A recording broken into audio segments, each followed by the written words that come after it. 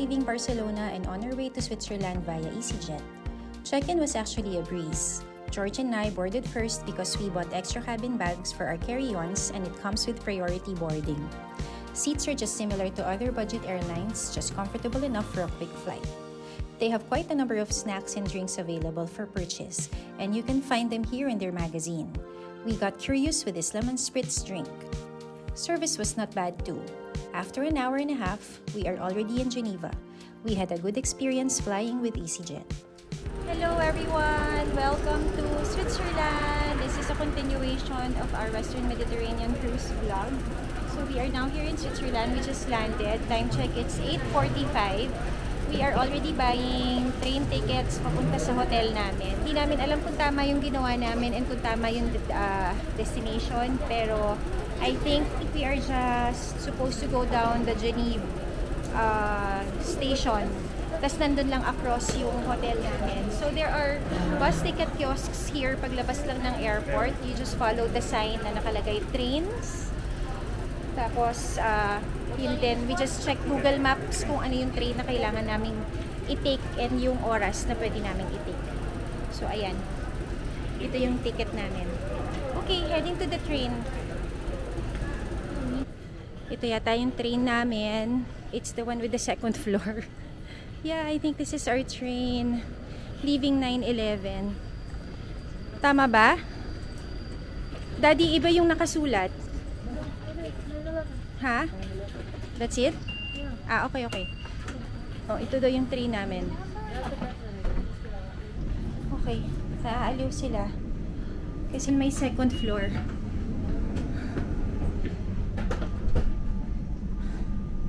Ayan. We are on the second floor.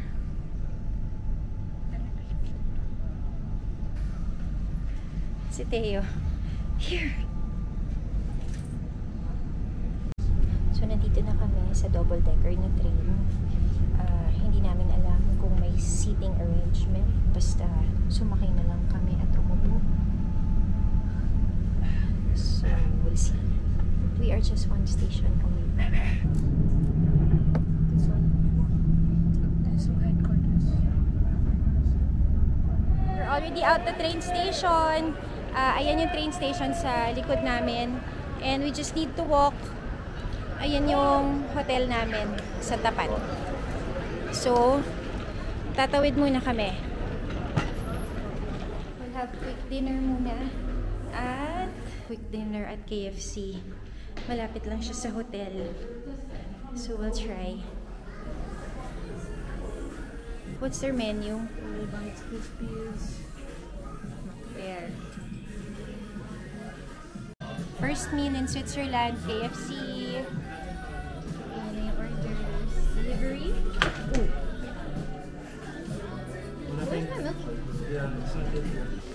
This is our chicken. 3-piece kasi gusto daw nila makishare. In fairness, iba naman yung menu niya. They got Kentucky Double Kentucky Barbecue Zinger. Double Kentucky Barbecue Zinger. Si Teo, he's so hungry, got double bacon and cheese. No? Chicken burger. Si Daddy regular singer. Si Daddy pa yung naka-regular singer.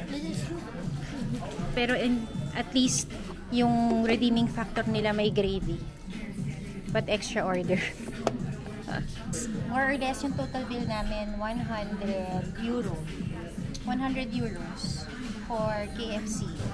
Kain muna kami ng dinner.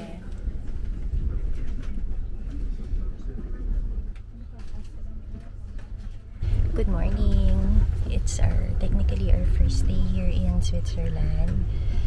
We are already on the train going to NYON kasi we will visit YVOIRE. It's actually France, but it's a nice medieval village daw. It was suggested to us. Geneva actually provides free transport pass to tourists and this is normally provided by your hotel. Prochain arrêt, NYON. But since papunta kami sa NYON, hindi namin siya nagamit because you can only use the pass on buses, trams, and trains around Geneva only. We are here already in NYON. Ayan, sumakay kami dito sa train ni Geneva. Ayan yung kanilang public train. We are headed today to YVOIRE in France, actually, not Switzerland. We're going to France. It was suggested to us by George's friend na it's a nice old medieval French village. So we'll try to visit it.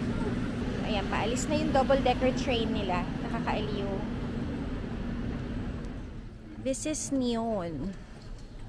Ang nice naman. Nice.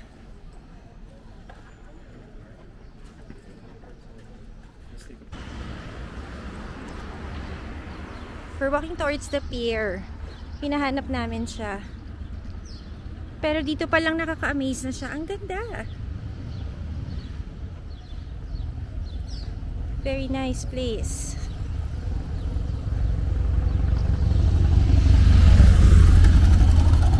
May nadaanan kaming Catholic church.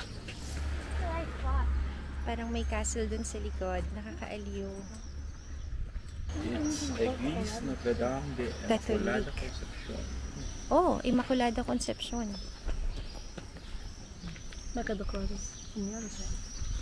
Tapos may castle sa likod. Nice. This is a nice street going to the water. Ayan, nakikita na namin yung water from the distance. So I guess we're going the right direction. Ang sikip din ang daan nila dito. We're here somewhere in NYON. See? Ang gaganda. Para kang nasa ano dito. Nasa movie. May nadaan na kaming bakery. Nice.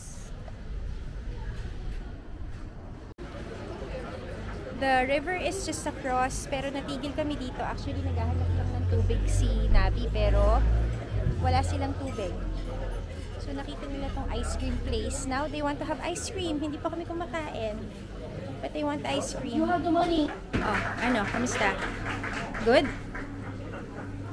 Manu Magnum. Manu Magnum.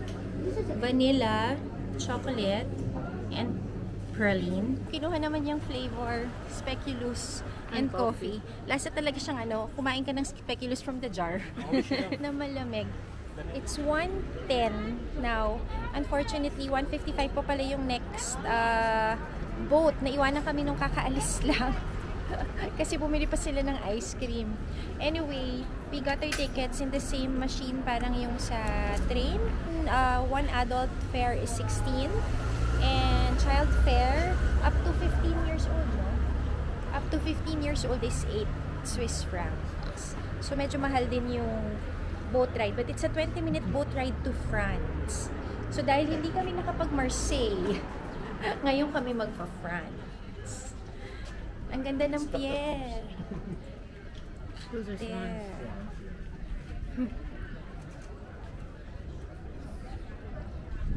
Ito. Ito yung nakalagay. Next one. Ito, 155 ba yan? Dahil 155 pa yung boat namin, magbe-breakfast muna kami. Ayun pala ate, may drink. So it's a bakery. Tart. This one's interesting. See? Hindi namin alam kung pwede kaming tumambay dito, pero parang public place naman. That's my canapé. Yeah. So we'll have a snack first because we plan to have lunch in France. Nagta-trial kami. Fortunately, pinakamasarap yung nakuha ko. Let me try yours. Ang ka. Salmon, diba? Oo nga. Masarap. Pero mas masarap yung sa akin. Good choice, good choice. Anyway, we're done eating. Ang sarap this small bakery. Boulangerie Bonin. Ayan. It was very good. Na-enjoy namin siya. So now we are heading to the pier. Baka maiwanan pa kami nung aming boat ride. Kasi 1:55 yung schedule niya. It's 1:40 already. I think that's her boat. There. Mas marami din palang sumasakay sa kanya.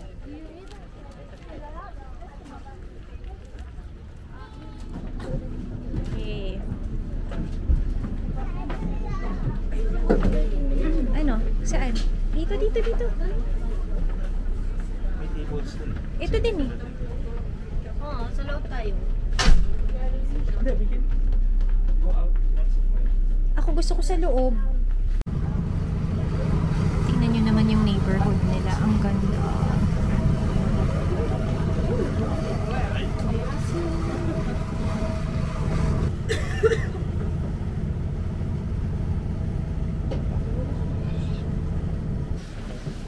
We're here.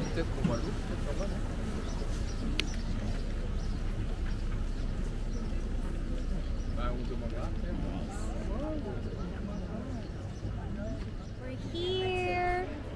So, we're not just in Switzerland, we're also in France. Pambawi to kasi hindi kami nakadaan sa Marseille. So, at least ngayon, nakarating pa rin kami ng France. It's nice here also. Nice. Yes, sinabi. There. Wow. What a hike. Ang taas niya. Diyan kami galing. Ang dami din pala tao dito. So, pasyalan siya talaga. This is YVOIRE. It's a very nice place. Look at the street! Harry Potter!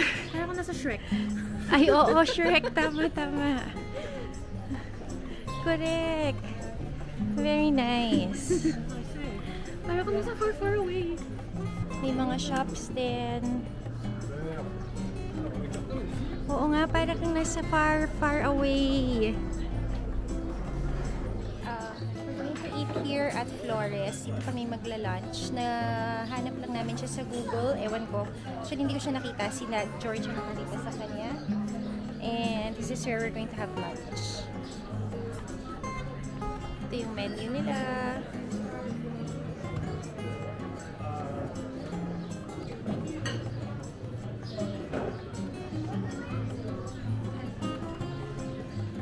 Ito na sila actually.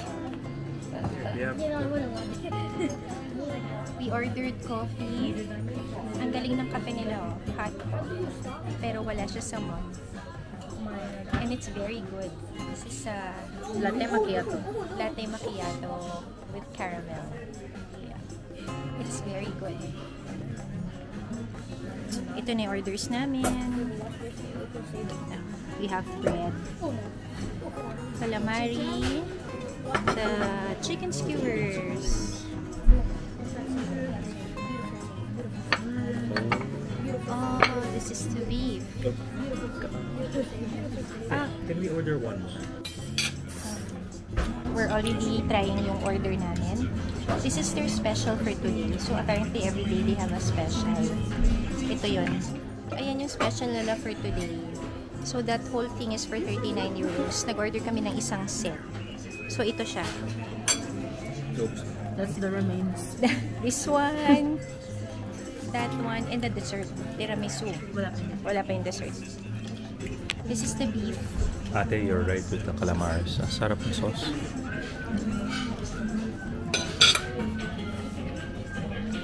Their beef is so tender. Sarap. Melt in your mouth. Sarap.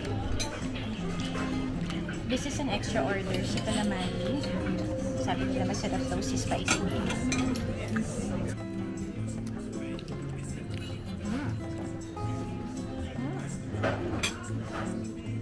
Sarap din. Peaches pala to with burrata. So let's try. Try natin. Stracciatella de burrata, peaches, hindi ko na mabasa, with pesto. Mas malalasahan mo yung pesto than the peach. We're done eating. Again, here sa Flores. This is the place. And And masarap yung food in fairness. Tapos, nagulat si Daddy kasi, well, actually, yung reaction ni Daddy, mas mura pa yung kinain namin dito kaysa sa KFC namin kagabi. He can't get over it. He can't get over the fact na mas mura pa yung kinain namin kaysa kay KFC. His face was literally like, Ate, mas mura pa yung kinain natin ngayon kaysa sa KFC kagabi. He was really bothered. Kasi KFC lang kami. Anyway, we'll go around again. We'll try to explore the place. Ito yung church here in this village.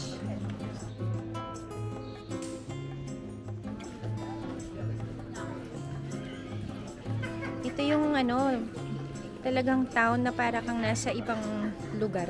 Ibang lugar talaga. Minsan you can find some fountain like this sa mga areas. Ito nakalagay naman potable. So, nagre-refill si Daddy ng tubig sa mineral water bottle namin. Kasi ang mahal ng tubig.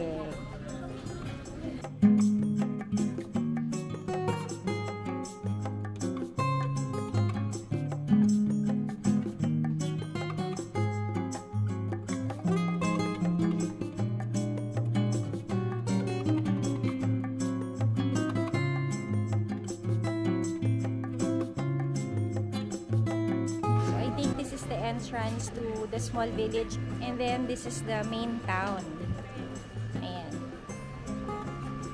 There. So very nice. This is a hotel. Ito.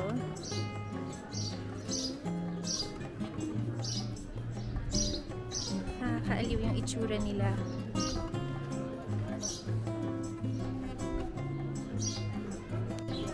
Actually, parang naikot na namin yung buong town. Pero, diba tama si ate na, ito yung si Far Far Away. Yeah. Ni Shrek. It's really a very nice village, although it's small. Hindi ko alam, parang sinadya nila yung architecture dito. Kasi dun sa town, iba na yung itsura niya, modern na. A bit modern. A bit yeah. modern, no? They preserved it. Oo. Another pit stop dito. Kumukuha naman ng smoothie si Daddy. What you get? That's so pink. What is it? Is that pomegranate? Ito daw yung kinuha niya. Ito. That's raspberry and mango? Oh, raspberry and mango. Oh, kamusta? It's different. So? It's good. It's good. Magkano yan? 6. 6 euro. Ang ganda niya talaga. Nakakita sila nung souvenir coin. So, everywhere we go, si Kuya is trying to get his coins. May collection na siya. So, this one is for 2 euros. Which one did you choose? Which one?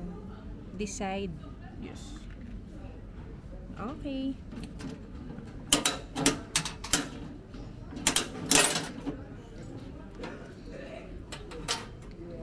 Pareho kayo ni ate. Oh, where did you go? So, ayan, nakuha na ni Kuya. Akalain mo, yung maliit na butas na yun, napasok pa dun yung coin niya. Can you see your coin? There. Nice naman. Time for crepe. May nakita kaming store dito. Here. We'll try to eat here kasi dito may ice cream din. Kaya nga, and crepe. And ice cream kasi. And may chairs. So, we'll try to eat here. So, this is their crepe. Ang payat ng crepe nila. Sanay ako dun sa mataba nating crepe. Madaming laman. Yung madaming laman. Pero yun sa Japan. Diba yung ganyan? So, yung crepe nila talagang crepe with syrup lang. Ganyan. They got speculoos and caramel. Hello, parang naikot na namin yung buong town. Para kaming nasa theme park actually. Pero may totoong village. Pero ganun yung itsura niya. It's really a very beautiful place. Here in YVOIRE in France. We're already back here sa pier. It's almost 7 p.m. Actually, naghabol kami ng magnets. Pasara na rin yung mga stores eh. They're closed na. Actually, doon na kami sa dulo nakabili ulit ng magnet. Yeah, I got this. Yeah. Kasi sarado na yung ibang stores. I got this. So, sakto lang. Pauwi na. Pabalik na kami ng Switzerland. Tapos, sarado na yung ticket booth. Pero ang sabi nila doon, we can buy tickets on the boat. So, we'll see. I hope it's correct. I hope we can do it. Kulit ng mga boys. Don't blink. This is our boat. Mas palaki siya ngayon than yung kanina. You're moving too much. We're already in the boat. Ganda ng pwesto nyo.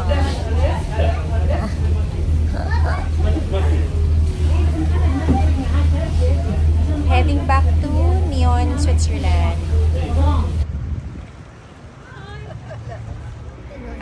We are still here in NYON. We are already walking towards the pier again. We are meeting with Daddy's friend. We're gonna have dinner with them. And then after that, we will go back to Geneva na. Time check, it's 8 p.m. Ang liwanag pa. Parang 4:30 lang. Oo. Oo. Anyway, we're gonna meet with this friend and we'll have dinner first. This is where they swim daw during the summer. So marami daw tao dito kapag summer. This is at the end of the pier. Hello! We are still in NYO. NYO pala yung pronunciation niya. It's actually 10:50 already. We're just waiting for our train back to Geneva.